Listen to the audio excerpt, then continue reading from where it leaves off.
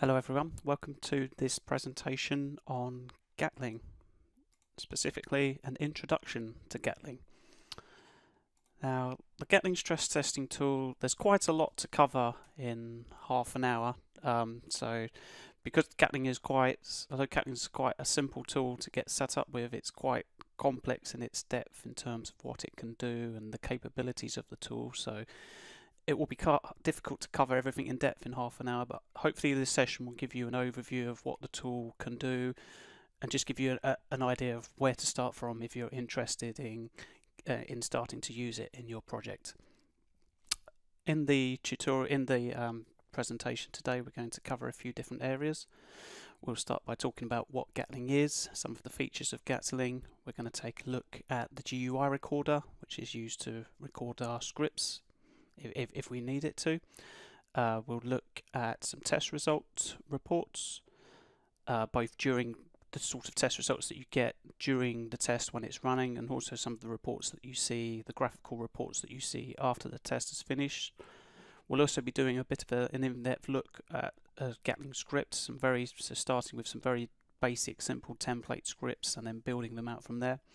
And we'll do a live demo as well, running some performance tests against some actual systems at Concur. So let's get started straight away and talk about what is Gatling. So what is Gatling exactly?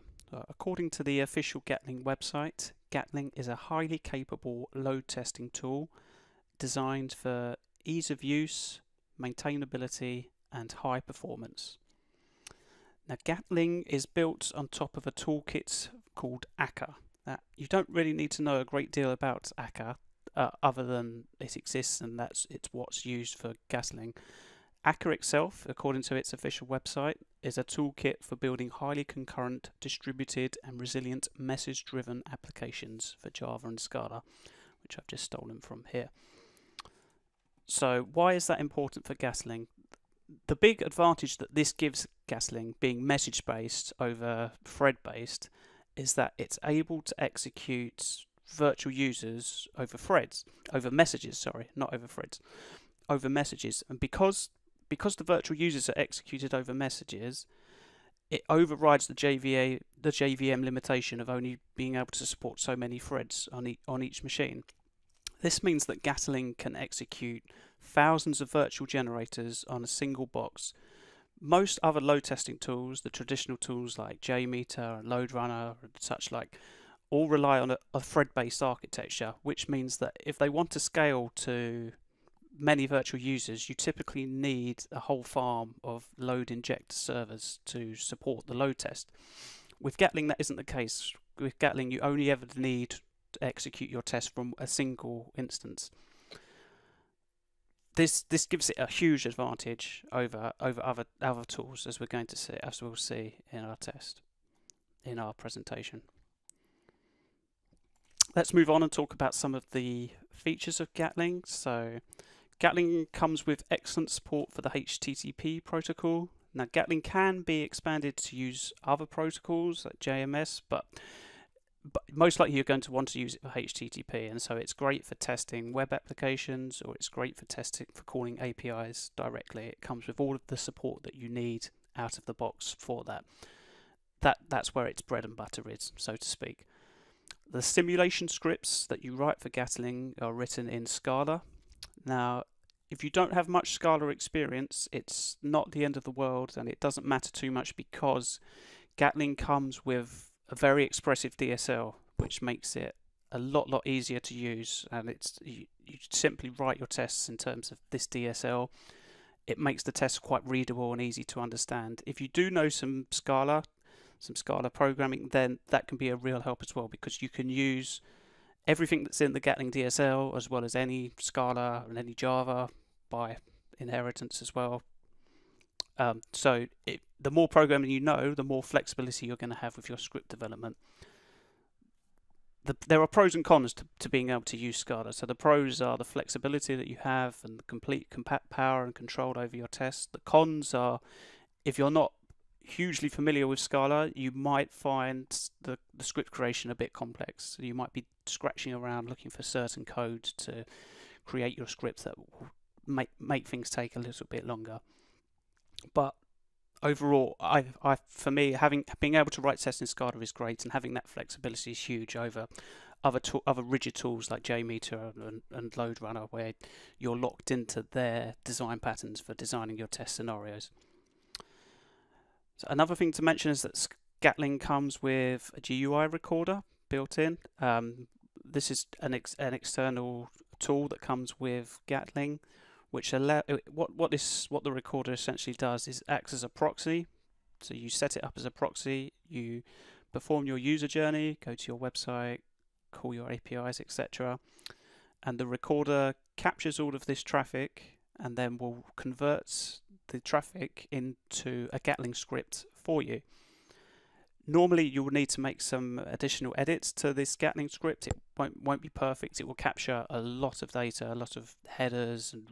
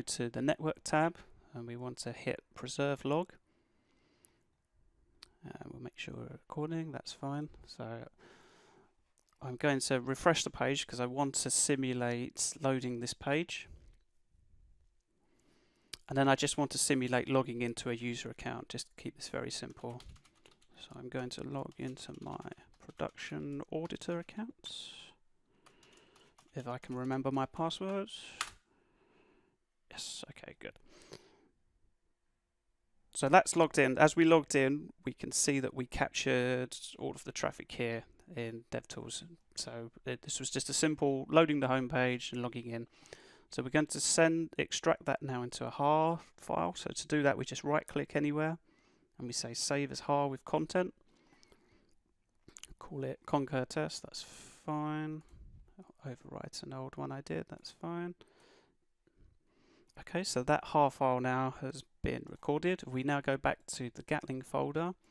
We'll change to har converter mode. I'll flick to my desktop and find the file. I think it was Concur test. I'll give it a class name, Concur test 10 or 1. That probably makes more sense. That should be all I need. So I'm just going to click start. Okay, and we get the message, successfully converted hard file to a Gatling simulation. So our Gatling script has been created for us. Let's open up that script very quickly and have a very quick look at it. And it's this one here, Concur test 1. So this is what our test script looks like. Now don't be don't be scared, don't be overwhelmed with the amount of data that's in here, because everything has been captured, including all the things like Google Analytics data and headers data. Most of this stuff we don't really need for the actual script. When you learn to understand Gatling scripts, this will make a lot more sense and you'll get an idea, you'll get a feel of what you need and what you don't need. But this script, if we were to execute it, should run fine. It should launch the home page and it should log in for us. So there's a lot of, like I say, there's a lot of data in here, and we want to delete a lot of it, but it is the skeleton, it is the framework of an actual script that we could then use and build out from here if we so chose. So that's the recorder at a very really high level. You won't need the recorder for if you're just testing an API, for example. I mean, you could use it, but it's often just a good place just to start with if you have no idea what your website's doing or what your user journey is going to look like. It can be good to record from here and then have the scripts created for you. So I just wanted you to be aware of the recorder. So I'm going to jump ahead a bit now and just have a little look at what the results look like in Gatling. So there's two types of results. There's the results that you see when the test itself is actually running, and then there's the results report that you get once the test is completed. So let's have a little look at an example of the results you see when the test is running. So this is one of my projects at work for the expense audit service. We'll just take a little look at some of the output. So every 5 seconds when a Gatling test is running, it prints to console an update basically of how the test is going. It tells you the number of virtual users waiting to start, the number that are active, and the number that are finished. It then has a breakdown of the requests. This test is very simple, it only has one request. It would also show you the number of errors that have occurred and give a breakdown of those. There haven't been any errors in this test, so that's fine. Once the test itself finishes, it prints out another relatively short report to the console that has a bit more information. So it again gives a count of the passed and failed transactions, and then it has a bit of a breakdown of some of the response times. So the quickest transaction was a second, the slowest was 38 seconds, and then we have some more response time statistics broken down by percentile, etc. We also see a distribution of the response times in terms of ones that took less than 800 milliseconds, between 800 and 1200, and greater than 1200. We would also see again a breakdown of the errors that occurred, but we didn't have any in this test, so I can't show you that here, but that's fine. We might see some of that later on. The response time distribution here can be customized by changing it in the settings, so you're not locked into having to use 800 by 1200. Everything can be customized easily. So that's the results that you see during the test and straight after, and then once the test finishes, Gatling also produces a HTML-based report. So I'll show you an example of that now. This is what the report looks like. So it's essentially the same data that you would have seen in the text report, but broken down into a bit of a nicer GUI level with some pretty graphs and bits and pieces like that. But the basic data that this is showing is the response times, the various in terms of minimum, maximum percentile, and the passed and failed responses. So there's a few different charts for the number of requests per second, response time distribution, etc. So this is shown for the global level for all the transactions, and you can also see them for specific transactions as well. So one thing that I should mention at this point with Gatling, and it's a common misunderstanding when people first use the tool. So Gatling is great at telling you which transactions passed and failed and how long those transactions took. But what it won't tell you is what if there are problems, what's wrong with the system. It isn't monitoring the back-end servers. It doesn't monitor the CPU, the memory, the RAM, etc. It can't. It doesn't have any visibility into any of that stuff. Now at Concur we use New Relic, and so whenever you're executing a Gatling test on your environment, you would want to have New Relic set up and monitoring the resources of the various servers, and then use that in conjunction with Gatling. I just mentioned that because it's a common thing that I get asked is how can Gatling tell me where the problem is with my slow transactions? It won't be able to tell you that. It's important to understand that that isn't Gatling's purpose. Gatling's purpose is to generate the load and to tell you how long the transactions took, and that's as far as it goes. So it's just important to understand that point, I think.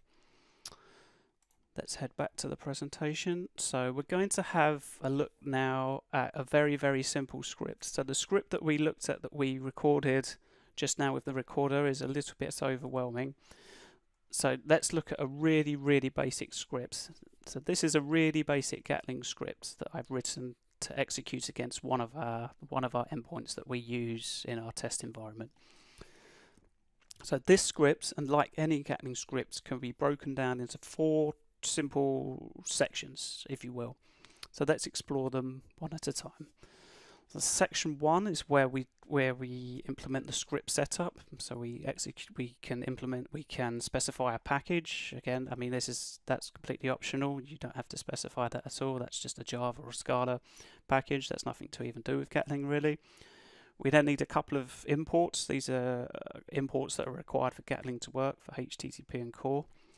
And then the most important thing is this is our class, and then in order to turn it into a Gatling script, we must extend it by this class called simulation. So this extend simulation is what turns our normal class into a Gatling script, essentially. So just 3 more sections to go. If we look at section 2, this is where we specify the common HTTP configuration. So this is configuration that will occur on all subsequent requests in the test. So here all that we've set up is simply a base URL. So this base URL of 10.24.1.150 will be prepended before all of our requests. You could add lots of other stuff here. You could add headers and other bits and pieces that need to go into every request, but I've just kept it simple for this example. Moving on, the next part 3, the scenario profile. This is the actual script itself. This is where the main work of the scripts happens. This is where we specify our actual user journey. So for example, if we wanted our user journey to be go to this website, click on this, extract this data, wait 10 seconds, do this, do that. This is where it gets specified. In this scenario here, we're simply calling one single endpoint. We're calling this endpoint here, expense audit v1 task. Once we've called the endpoint, we're checking that the status that we get back is a 200 HTTP response status, and then we're just pausing for 5 seconds. In our test report, which we saw on the previous step, the transaction will be called this, call expense audit service. So if we look in our test report, the request itself here will be called call request audit service, and the same here. That's what we've named the transaction basically. And so that's a very simple scenario there, just calling one endpoint. The final thing that we need to do on the scripts is to set up the simulation. So here we've set up a very basic simulation that all of this it does is executes a single user at once. So it's strictly speaking not even really a load test, it's just one user which will execute this journey once. Now you can make lots of different other changes here. You can set many more users, you could set a few thousand users, you could set users to ramp up over a period of time. You could also set different scenarios. So if you had if you wanted to have some users doing one journey, some users doing another, you could add that in here. You can add in assertions here that will fail the test if, for example, the transaction response time goes over a certain threshold, or if the certain number of transactions begin to fail. Say if more than 10% of transactions fail, then you can fail the test here. So you would specify all of that stuff in section 4.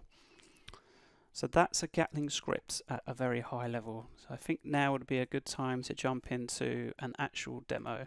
So here's one that I made earlier, so to speak. So this is the same script that we were just looking at in the slide. So it's a really, really basic script. 3 distinct parts, if you like. There's the HTTP config, which is pointing to this endpoint. There's the actual scenario, which is just going to call this endpoint. So this URL with this endpoint. It's going to check that it's a 200, pause for 5 seconds. And our scenario that we're going to execute is just one user at once. So I'm just going to execute it straight away from the command line here.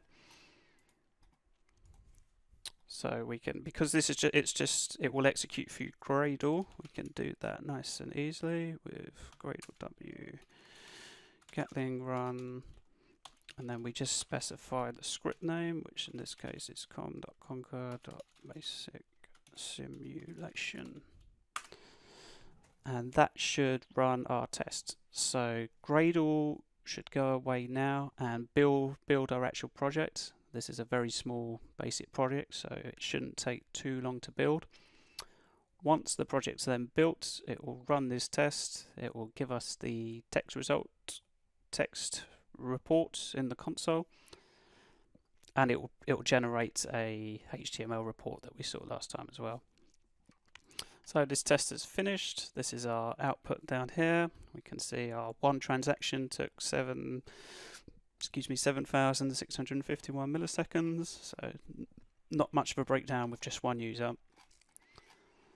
And so that's how that works. Very simple. We could execute it again for, let's do 10 users, and let's see what happens when we do that. So what this will do is that this will fire 10 users. 10 users will fire at once, and they'll execute this scenario just once.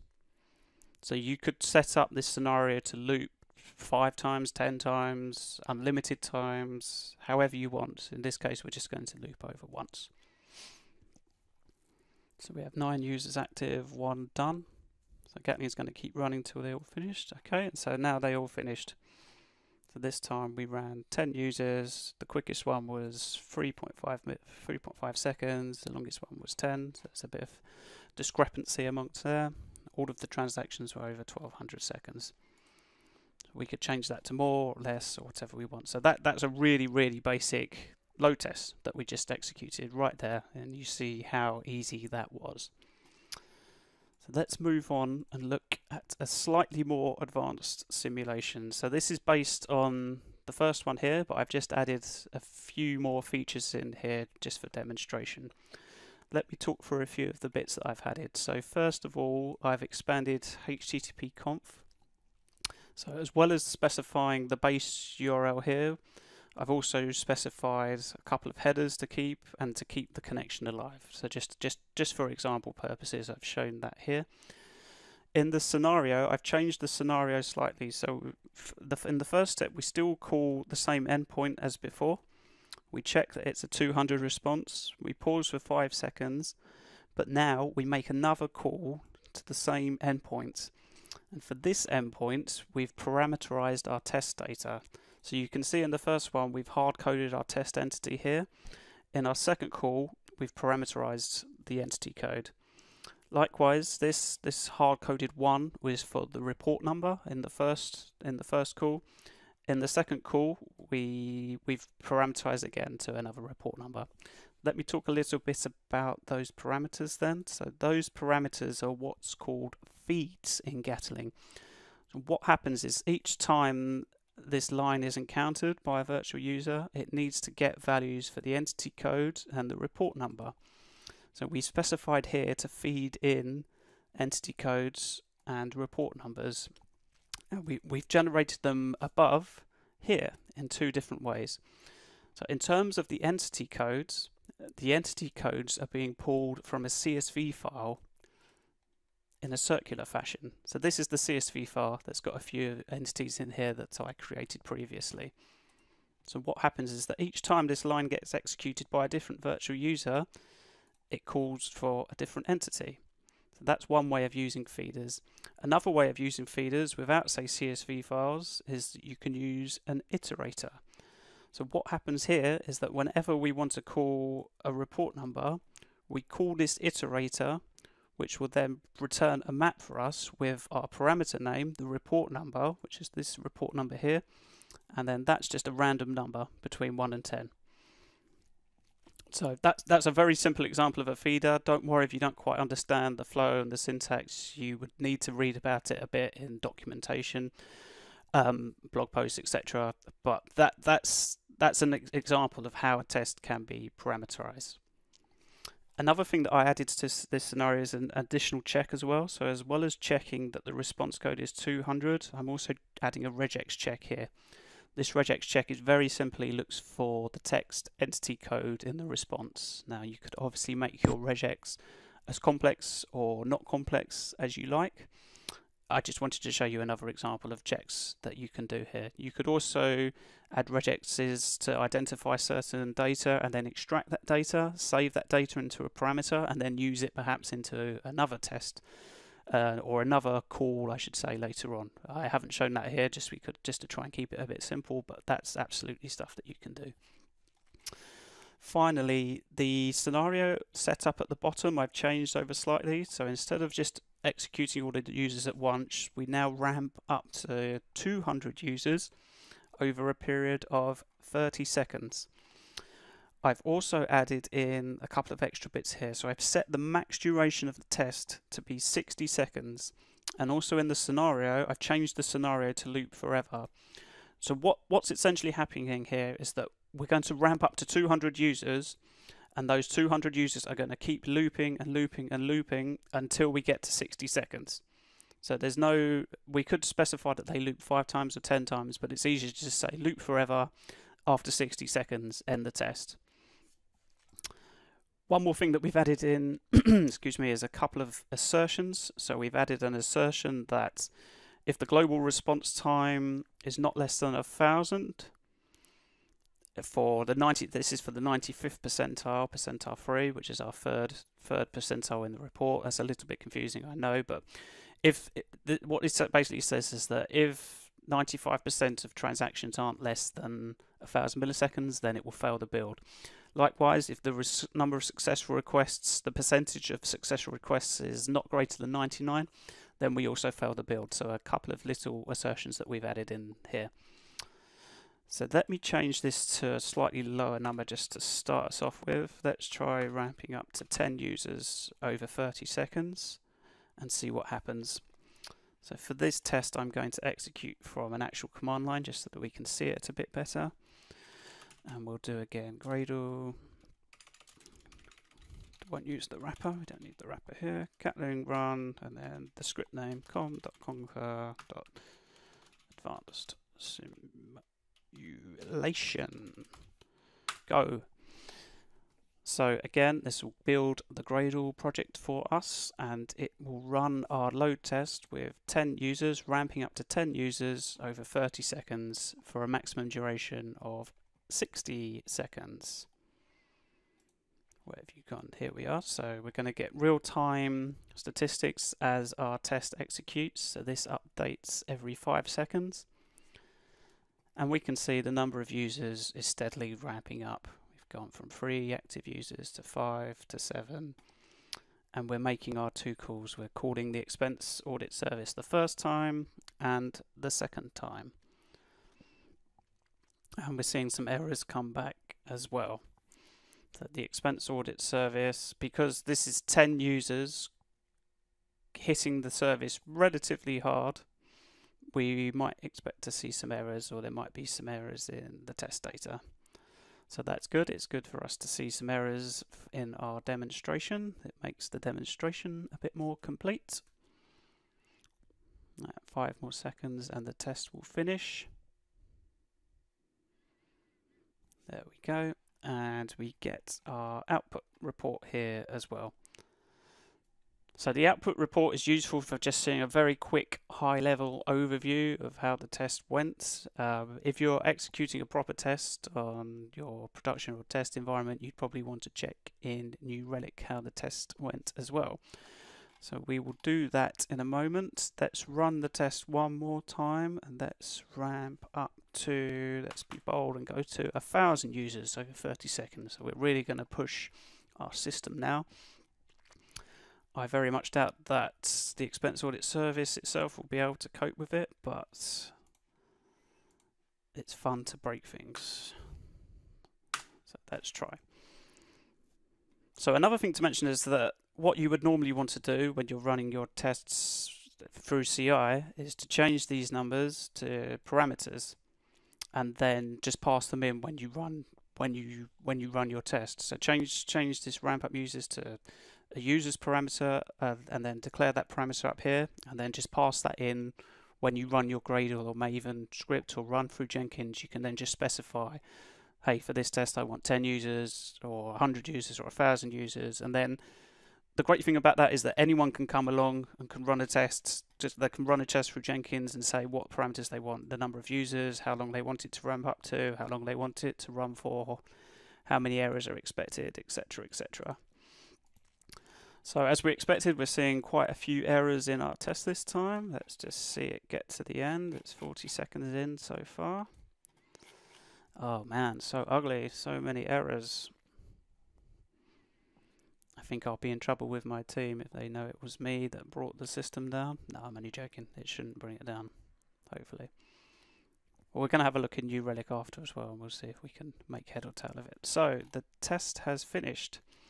So in that 60 seconds, we executed 1,059 requests. Only 116 of those got through and passed. The rest all failed. The quickest response was in 5 seconds or so.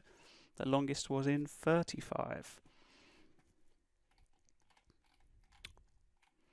And we had a lot of errors. So the errors that the most common error was either a 503 or a 500 in some cases as well.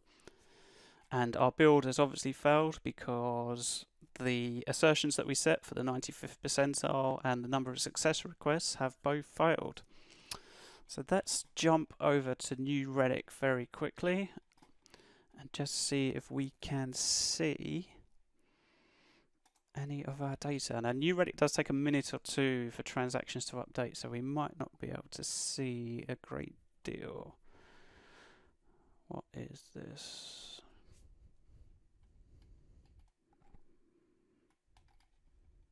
So when did we execute the test? About a minute or so ago. I know what's happening. So there's actually another test running on EAS at the same time, which got kicked off by my Jenkins job. I'm going to kill that test.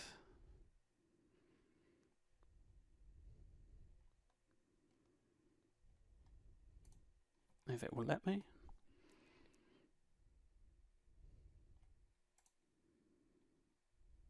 Okay, that test is dead, that's fine. So it's going to be difficult for us to tell the spike on here because there was another test running against the same system at the same time.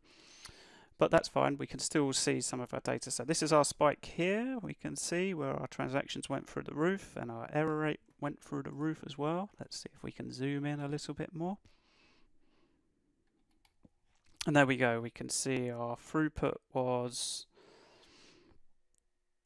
just under 750 responses a second. We get a breakdown of our transactions and our error rates, and we can see our servers were very utilized, 173%. That's not even possible. But anyway, this isn't a New Relic demo, but this is just an idea of how you would use Gatling with New Relic as well.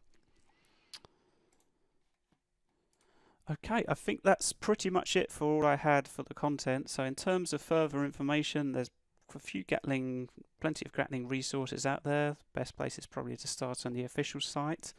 I do have a couple of blog posts on my own site that I'll send out as well. I have an introduction to Gatling, which is essentially this lecture in blog post format with all of the example code.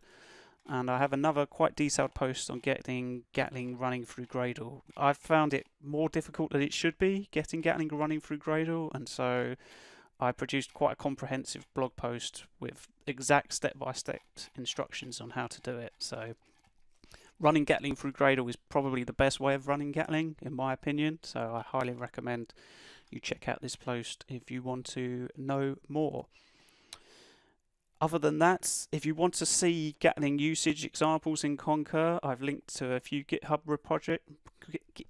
repositories, one for the service workbench, one for the expense audit service, which is the endpoint that we saw in this demonstration, and also to the EMT one as well. The EMT one is really worth checking out if you want to see some advanced Gatling in action. Okay guys, that's all I had for the presentation. Thank you for watching. I'll see you next time. Cheers. Bye.